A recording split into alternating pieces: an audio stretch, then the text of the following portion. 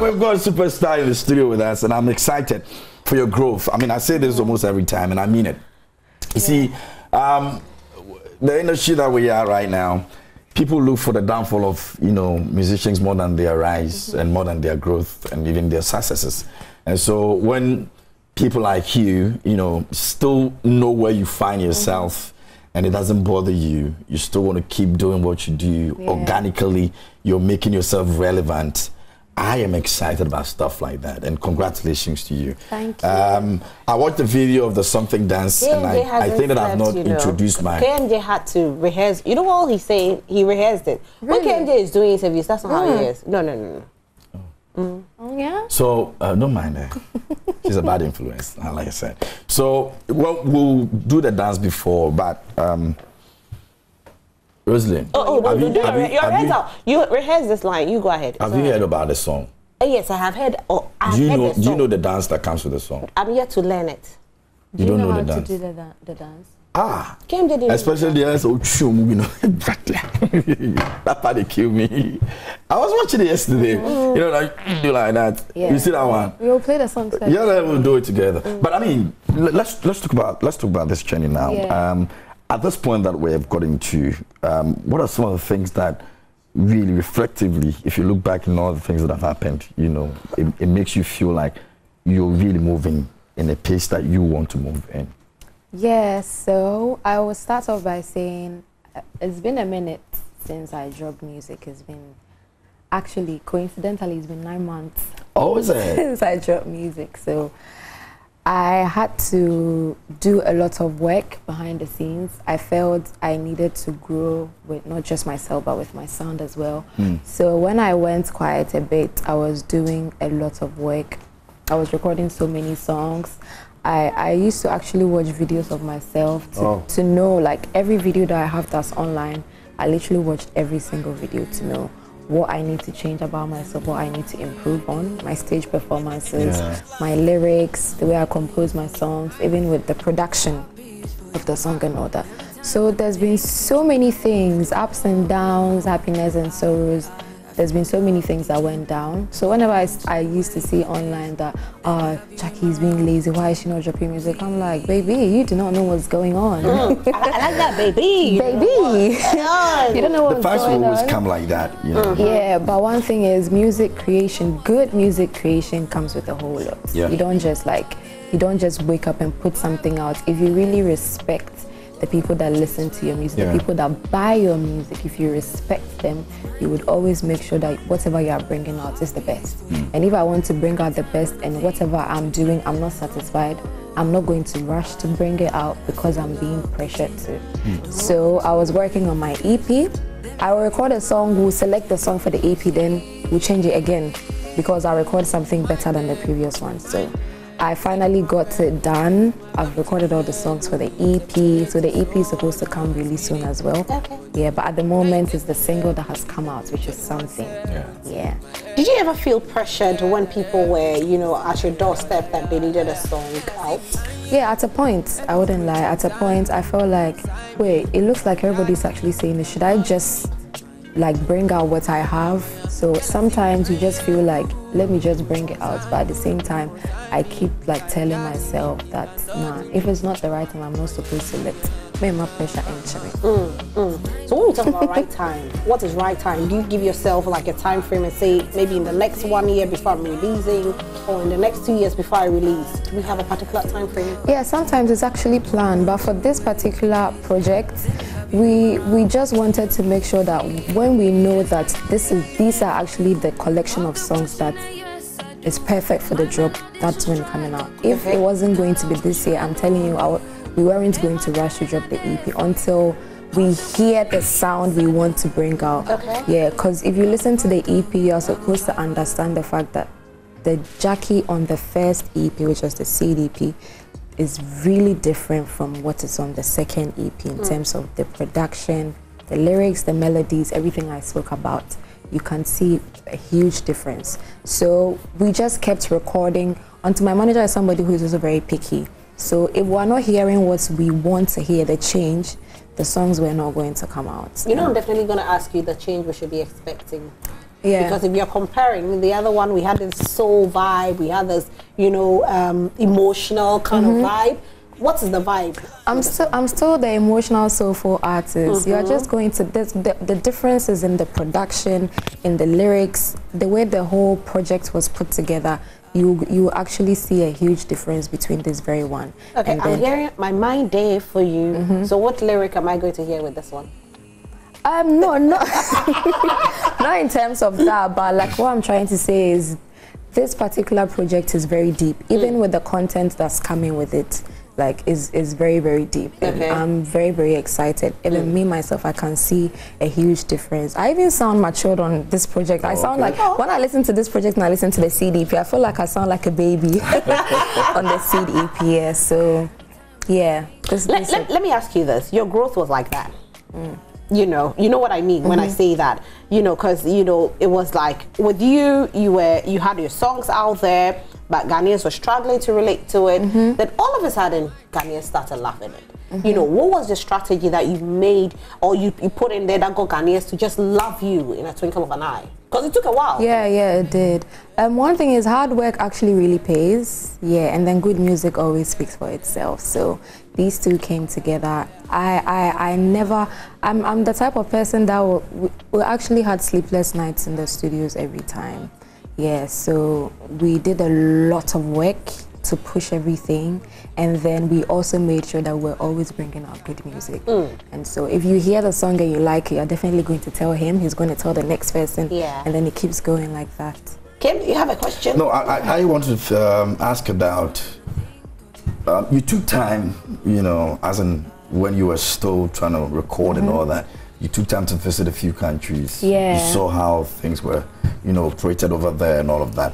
How did that contribute to the new baby that you've created in terms of your experiences with all those places? Yeah, so, you know, because Forever blew during the lockdown period, so I didn't get the chance to perform around the world. So during the period where I wasn't really bringing our music, I was also taking advantage of that time to also play shows outside, as in like the spare times that I had. So I mean, I got to meet different people, different cultures, got to taste different foods, but none of them beats Ghanaian food choice. And then yeah, I got to like, you know, whenever you get into a different environment, your ideas, your creativity it changes. So yeah, I picked a few things from some of the shows I played outside, and you guys are not ready for this EP. Yeah. Okay, on that note, we just want to take a quick break, and when we come back, we'll talk more to Gyakie. Do stay with us. Actually, one of my favorite tunes, I have to take my tea because my throat was just doing me shakara, shakara, shakara this morning. Gyakie's here. Shaggy. It's one of my favorite. I was asking you who wrote the lyrics. Yeah, I wrote my verse and then D Black wrote his verse. She's so talented. Yeah. How old were you when you wrote your first song? I was like 6, 7. Yeah, 6. I was 6. 6 years when you wrote your first song. Were you singing in church then? Not when I was 6, but when I was like in junior high secondary school, once in a while, like I just like sing in church. Okay, all right. So that was gonna pop up. I mean, from a music background, it might take time to actually come, but it was still. But your first song wasn't a gospel song? No, my first song was about toffees. Oh, yeah. Do you still remember the song? Yes, it's called Lollipop. Lollipop. Sing a bit of it first. I was about to say, please don't tell me. Lollipop. Please. But do you remember the lines though? I do. Very well. Sing a bit for us. Just a little bit, just a line. Making some lollipop, I'm on my, oh my God. I was just trying to make lollipop. I was trying to make everything rhyme, everything pop. Oh, so we're just popping. It's nice though. Yeah. You should drop it. Yeah, it's actually like in my list. In your list, yeah, because I think it's not bad. Yeah, I mean, I like we already have a song, Lollipop, so this would be good as well. Yeah. She's got a lollipop. She's so hot. You know what I'm saying? You know, for me, people. So wait. Which one? So she will feature me, so I'm rehearsing. She will feature you. Yeah. For what song? I'm coming with a rap. I'm coming with a hot rap. Hot one. Ready. But Gyakie, you know, people are of the opinion that when you went into Nigeria, that's what helped your career. Do you agree with that? It helped as well. Not gonna lie, it helped as well because the people in that country were looking forward to see me in person. So when we got there in person, it just like made the love for me grow bigger. So yeah, it did help. So are we going to see you in Nigeria more? I don't know why people always like just want to tag Nigeria. I actually do promote my song in different countries. When I went to Tanzania, I did the same thing. Okay. When I went to the UK, I did media tour as well. The same thing. I'm going to continue in other countries as well. Okay. But I know what you're saying. Yeah. So yeah, I will go there again. Okay. All right. But it's bigger in Ghana. Yeah. Because we just love you. No. And you know, one thing again is that, you know, we really wanted more female musicians in the music industry, and you broke it. You broke it for us. I must say it. Truth is truth. You know, we had the likes of Afia. They were taking us out there. We had Irene Logan back then taking us out there, and then Gyakie came on board, and you know, people also believed that, you know, she won't survive. But Gyakie is just making the hits like that. Yeah. You know? Yeah, you are. I'm looking at their faces like, hello. No, it's an incredible journey. What's your secret? What are you doing to make sure that you maintain that level that you are? Everything draws down to good music. I will always say, like, good music, you cannot run away from it.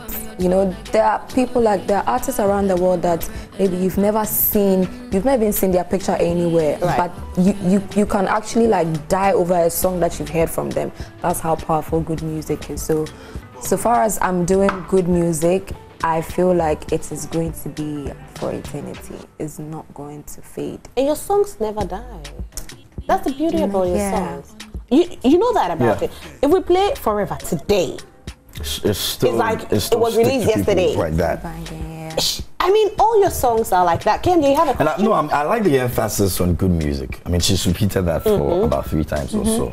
And it's difficult when you're speaking to people who are in this industry and they don't even know how to qualify the kind of music you're doing. For them, it's just because the fans want it. Yeah. And so if it's even has to be in a hurry, they want to give that to them. But I mean, throughout the conversation, you've seen the consistency in telling the story of good music to make sure people get to understand where she's coming from. You understand? So I'm not surprised that every moment, you know, every single, every art she puts together actually speaks to the kind of people she wants us to speak to, because I mean, this is an artist who believes that I'm just not doing music, but I'm doing good music. Yeah. So I'm grateful, you know, that this journey has been such an incredible one for you, and I hope that it continues like that. The fact that you take your time to bring good stuff, you understand? Like I was talking about something, for example, it's so smooth. Like we're listening to even the verse you just did on this, the Black song. You know, it's so smooth, and that is you. You just doing you from the inner side, and so it's something that is commendable. And I think that you're on the right path. So we should just keep pushing. She's definitely on the right path. I mean, I know Gyakie. Gyakie is like family to me. You know. And I remember when the journey started, and I saw. That's how I keep saying that switch, because Gyakie didn't sleep. Gyakie was working hard. For those who don't know, who think that she just got up and she became a star overnight, it wasn't like that at all. You know, she was traveling from Kumasi to Accra to meet with people, to talk with people, to make sure that they play her songs. Some were denying her of interviews because they didn't know her. And I think I need to have you in my documentary. I really and speaking about that, I saw a tweet about KNUST.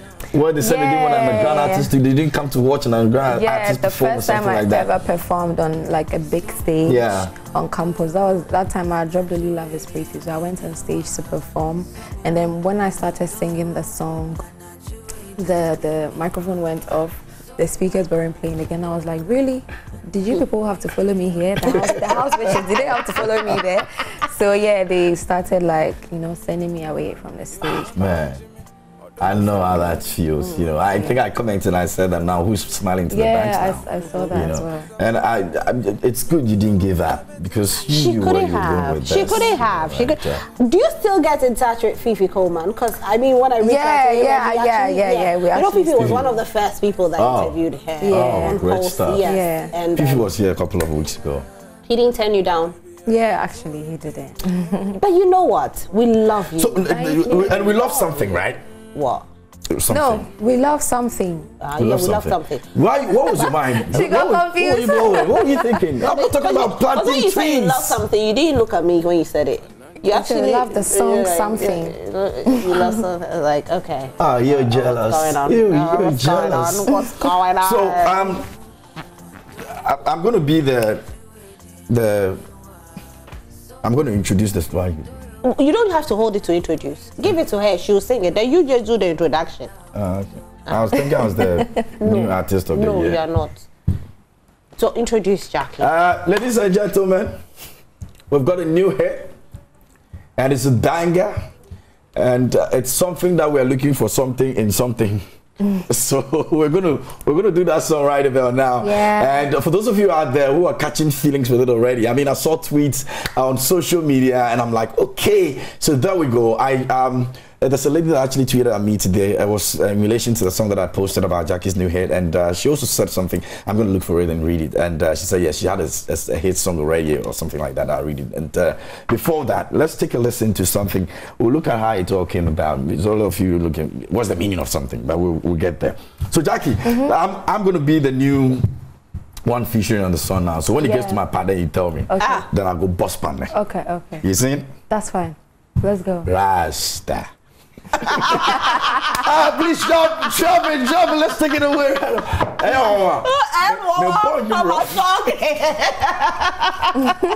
so Charlie, guys, let's do this. Let's do the song. Yeah. Flip the music.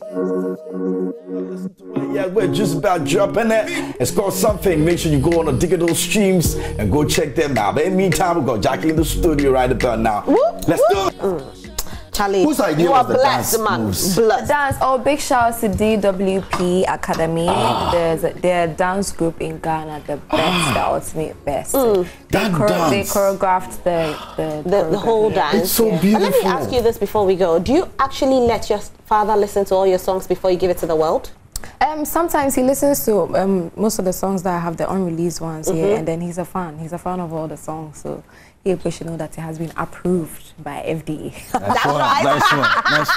Nice one.